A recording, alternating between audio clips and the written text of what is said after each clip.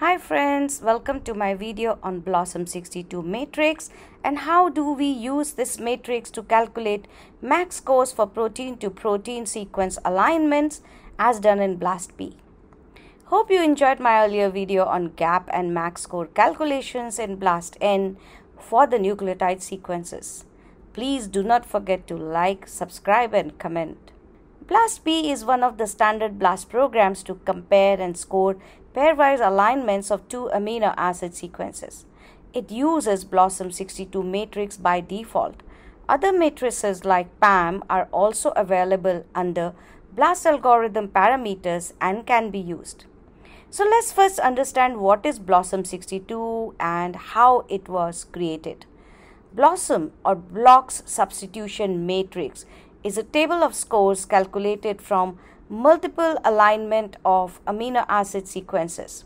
It was constructed by Hanikoff and Hanikoff in 1992. They took data from more than 500 groups of proteins from blocks database of protein families and used around 2,000 ungapped blocks of conserved regions for their calculations. So quite a lot of data. First step was to create a multiple sequence alignment or MSA of conserved sequences using clustering method. Each cluster was treated as an average sequence. While clustering, they avoided using identical sequences which may create bias towards a particular protein. Rather, they used sequences showing identity from 45% to 90%. These identity values show how sequences might have diverged during evolution. In second stage, the pairs of amino acid were counted directly from each column of the MSA and the probabilities of a certain amino acid to change into another amino acid were calculated. One amino acid can change into another due to insertion and deletion mutations in DNA sequences during evolution. These changes are termed as substitution, and BLOSUM therefore is a substitution matrix. Next, log odd ratio calculations were performed, resulting in values which make BLOSUM matrix. Percentage identity among amino acid sequences decides the matrix type. For example, BLOSUM62 has been derived from amino acid sequences which show 62% identity, hence the name. Why BLAST uses BLOSUM62 as default matrix? Comparison of the efficiencies of different matrices showed that BLOSUM62 works better than any other BLOSUM matrices and PAM matrices.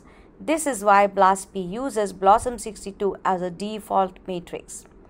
Now let us have a look at BLOSUM62 matrix. Here we can see a rectangular table of 20 by 20 with single letter amino acid codes written in all four directions. And if you don't understand the single letter code for amino acid, this is the table showing the names of 20 amino acids and their 3-letter and single letter codes. We can read scores going bottom to up or left to right very conveniently in this matrix. In fact, you can read these codes from any direction. We also use different colored zones.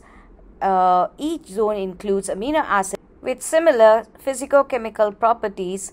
Hence, a change or substitution of an amino acid within the same group will most likely not receive a negative value. For example, aspartic acid or D and glutamic acid or E both have similar properties. Hence, their substitution score is a positive 2.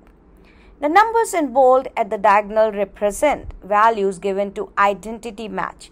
For example, if both sequences have proline or P, the score will be positive 7. The next important point is that even the values given to identical amino acids are not the same. For example, a serine to serine match, which is S, receives the score of 4, whereas a tryptophan or W versus tryptophan match receives 11. Why so? It is because these scores were calculated based on the natural frequencies of amino acid occurrence. This means if an amino acid or residue is present in a protein sequence with high frequency, it will be given less weightage and score. whereas a residue rarely found in natural protein sequences will be given higher weightage and score like tryptophan. Let's see how BLAST uses BLOSUM62 for match and substitution score calculation. Here is an example of two aligned amino acid sequences. Using BLOSUM62 matrix, I have written the scores below them. For identical amino acids, we took scores from diagonal. For substitution, we checked the scores for the corresponding matches like N and E scored 0. If two amino acids share similar or somewhat similar physico-chemical properties like both are basic or acidic in nature or both are hydrophobic, they either receive a 0 or a positive score, which is lower than the identity score. Leucine or L versus isoleucine or I scored a +2, which indicates their similar properties. However, isoleucine and glycine score -4 due to their dissimilar physico-chemical properties. Isoleucine is a non-polar uncharged hydrophobic amino acid. Glycine is also a non-polar hydrophobic amino acid, but its other properties are very different from isoleucine. In BLAST P, the alignment example here, identities are shown as a letter in the middle sequence. Substitution with similar physico-chemical properties and a positive score are shown as a plus sign, and those with dissimilar properties are shown as null.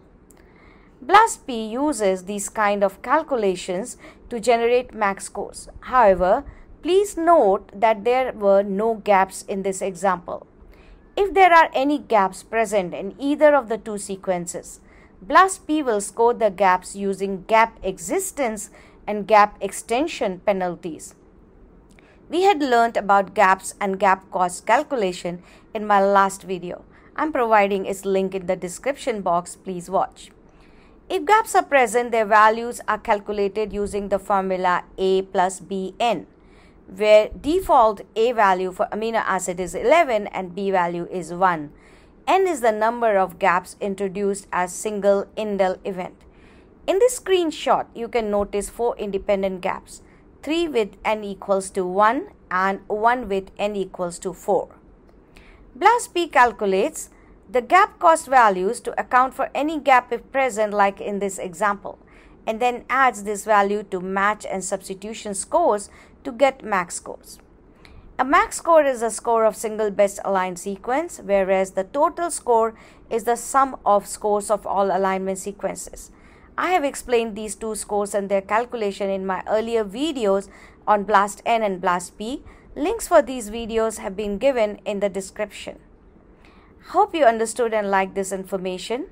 In my next video, I'll be discussing about what are transitions and transversions and how to use transition-transversion matrix in nucleotide score calculation. See you soon. Thank you very much.